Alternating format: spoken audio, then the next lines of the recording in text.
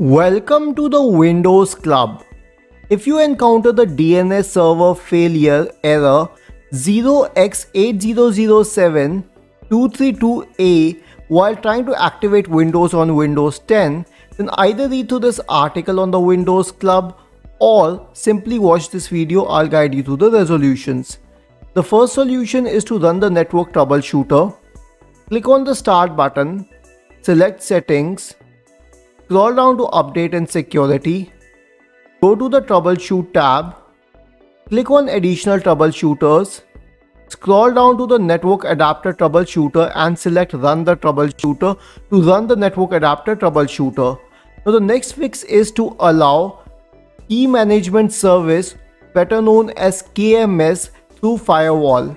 For this, you would have to open the Settings menu, click on the Start button, select Settings.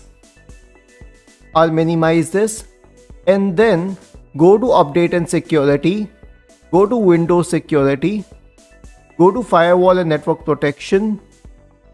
You'll find an option which says Allow an app through Firewall, this one, click on it. Then select Change Settings.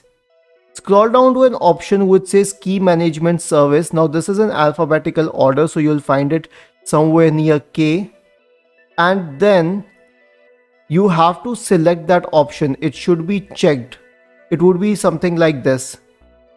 If this does not help either, then you can ask your IT administrator to check for the KMS host server for internet. Isn't this easy and interesting? If you have any doubts, please go to the original article on the Windows Club, scroll down to the comment section and write your query. We will surely answer to it. Do not forget to subscribe to the channel. Thank you for watching this video and have a nice day.